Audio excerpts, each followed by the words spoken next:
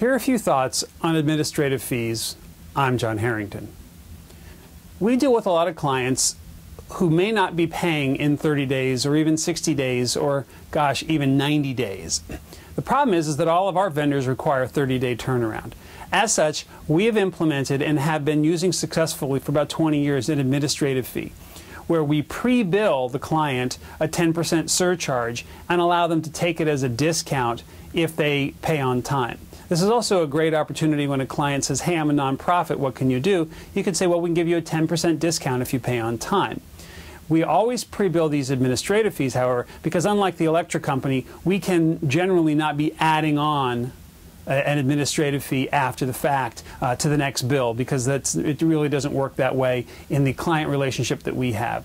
So administrative fees are a great solution for helping you keep your bills paid on time.